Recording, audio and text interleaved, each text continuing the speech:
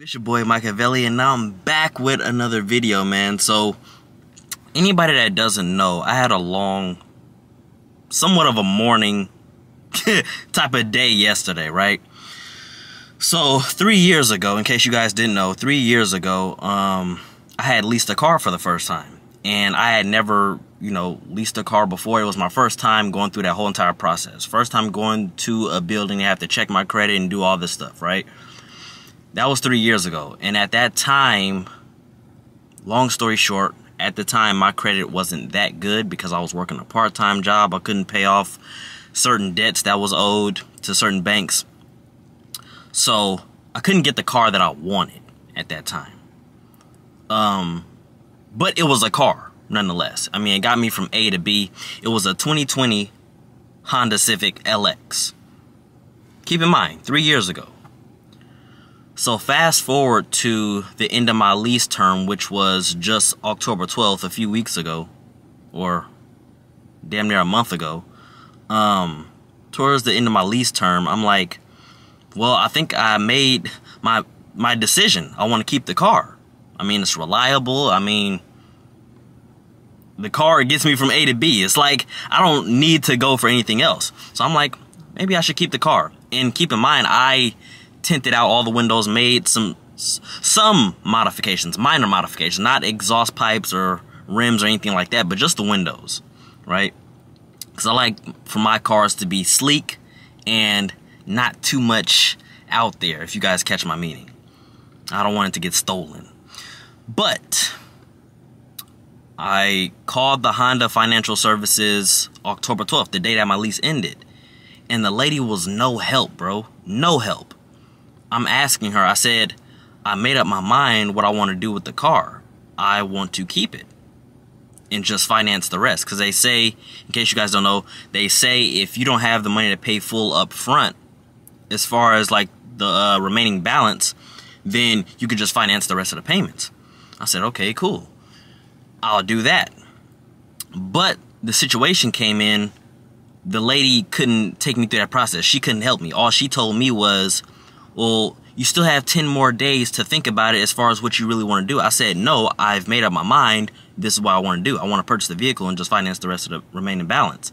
She said, okay, well, you have to go to your local bank or the dealer because we can't help you. So I said, okay. At that time, I wasn't on vacation from work. So now that I'm on vacation from work, I have some time off. I went to the dealer yesterday, just yesterday, Tuesday the 7th. And, bro, well, the reason why I went to the dealer yesterday was because I had a concerning question about the notice that I got in the mail Monday. So Monday in the mail, I received a notice from Honda saying, keep in mind, my lease term had ended October 12th. I got a notice in the mail Monday saying your account is past the lease end term and it's heading towards default. And I watch a lot of repo shows, you guys. So default instantly to me was a red flag that was just waving in my head, right? I'm like, default. So the first thing I did when I seen that word, I Googled it, and it was like, and everybody was saying, is pretty much means you're very close to getting your car repossessed.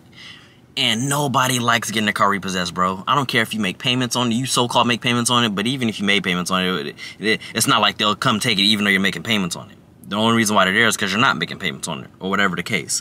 But my only worry was my car getting taken. I have no way to get to work. This is my only car, you guys. Keep in mind, this is my only car. I don't have another car. And so when I read that, and I'm doing all my research, I'm getting all these things of what the word means when your account goes into default. Oh man, I'm blurring out. When your account goes into default. So I said, okay, I need to get down to the dealer first thing in the morning to tell them what my decision is. I do exactly that.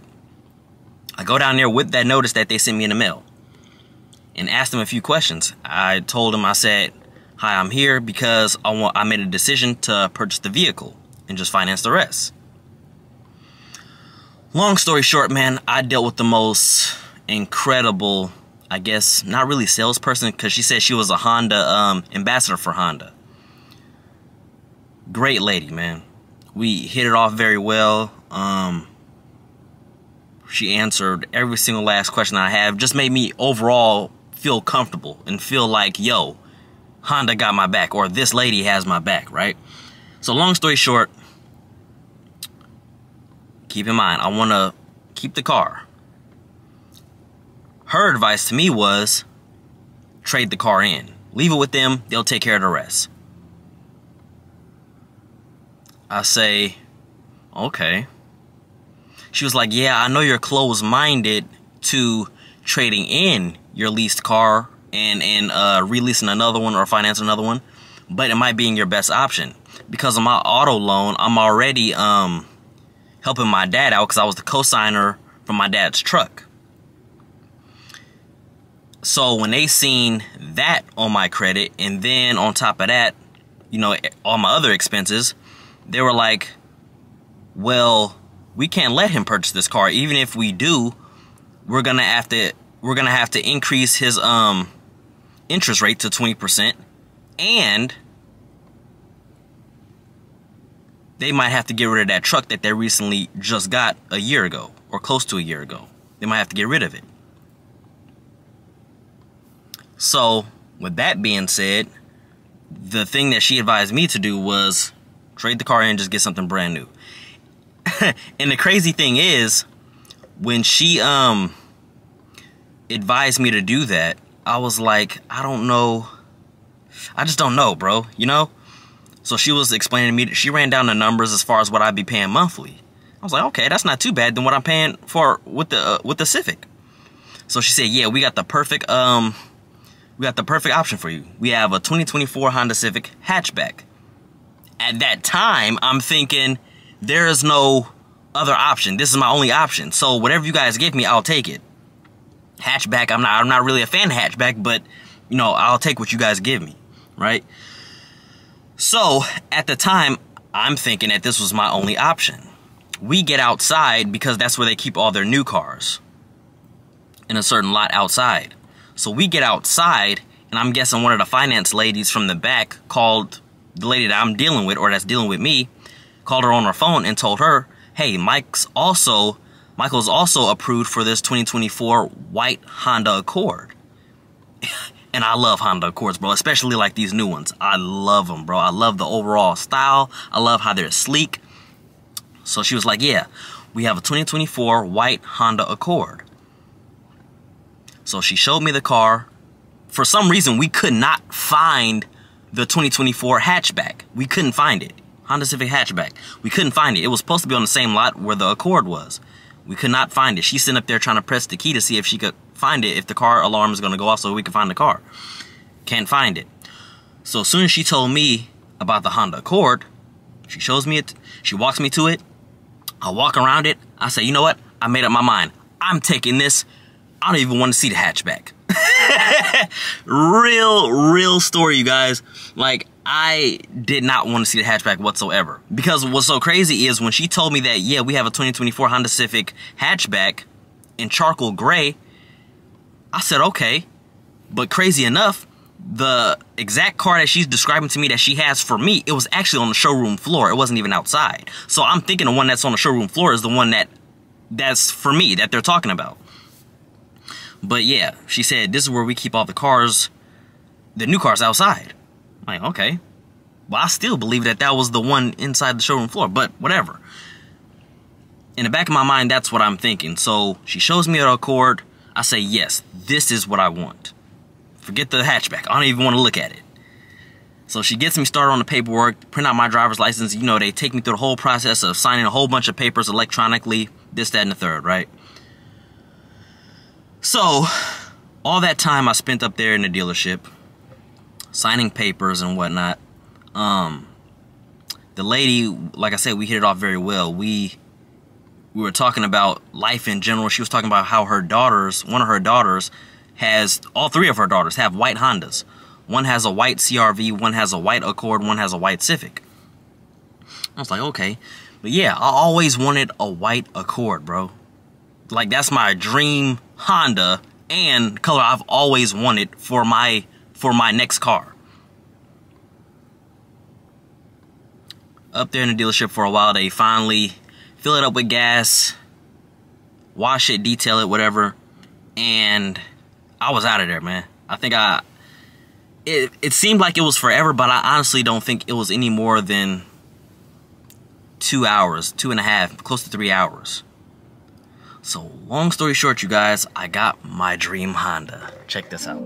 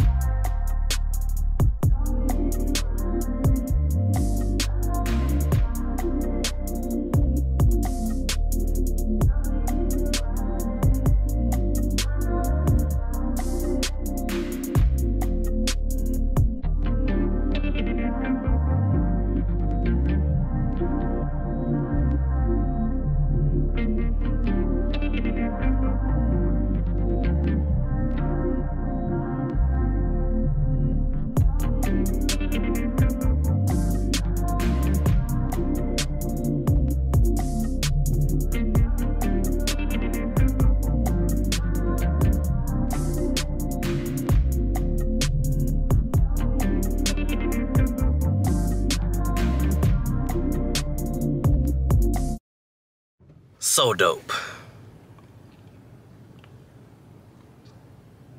I'm just speechless, bro. I'm really just speechless, man. For me, this is like a dream come true. You know? Dang, bro. Here I am stressing about getting my other car repossessed, and this whole entire time, I was in good hands. Not even Allstate, but in good hands.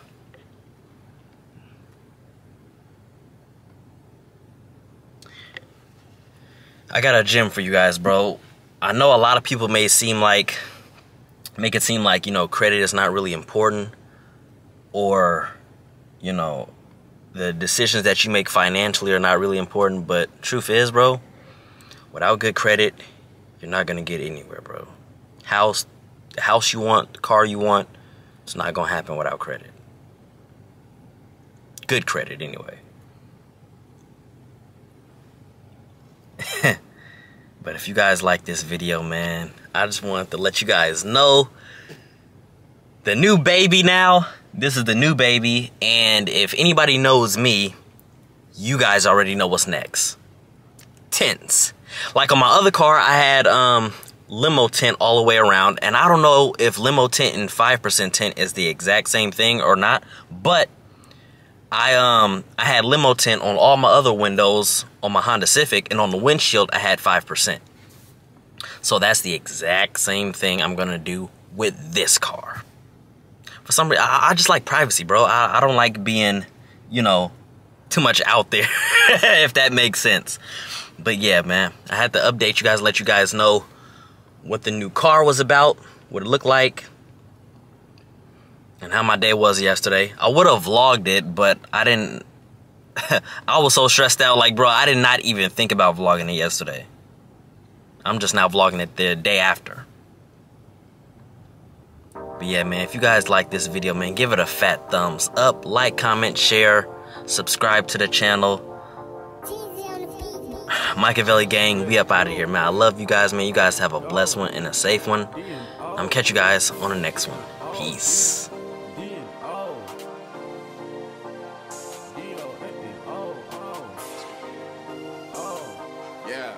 Yeah, okay, yeah. Woo. Fuck a capping down, we gon' make it out, that's the truth. Fuck it in the works, I'd rather hit the bull with it though. Mama want a son to finish school, but I just wanna whip it, hit some chicks and show my jewels.